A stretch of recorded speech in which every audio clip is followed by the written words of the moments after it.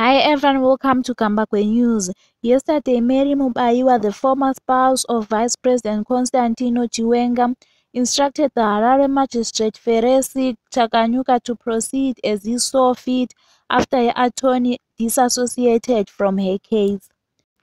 Mubaiwa, who is facing charges related to an alleged attempt to harm her estranged husband, was asked by Chakanyuka whether she was comfortable proceeding to trial without her legal representation.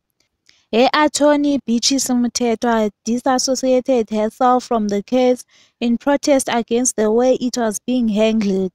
Mtetwa had initially requested a postponement, citing her client's pain in a leg injury.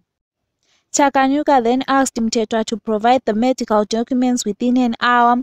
However, when the court reconvened, Mtetwa withdrew her representation due to her dissatisfaction with the court's determination regarding her client. It is said that the magistrate subsequently sought guidance from Mubaiwa, suggesting that she could either seek another attorney or proceed with the trial without legal representation.